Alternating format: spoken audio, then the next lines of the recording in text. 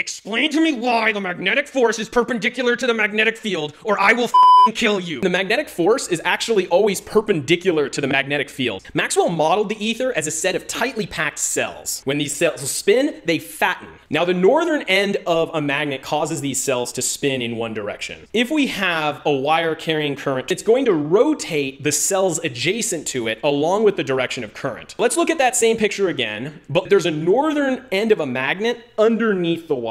All of the cells surrounding the wire, top and bottom, are already spinning counterclockwise because of the magnet behind the wire. If there's current in the wire itself, the cells above the wire are going to have their existing rotation sped up by the current, since their current spins in the same direction. The cells below are having their original rotation slowed down by the current, since the current pushes it this way. That's going to make the cells below the wire skinnier and the cells above the wire wider. This creates a downward force on the wire.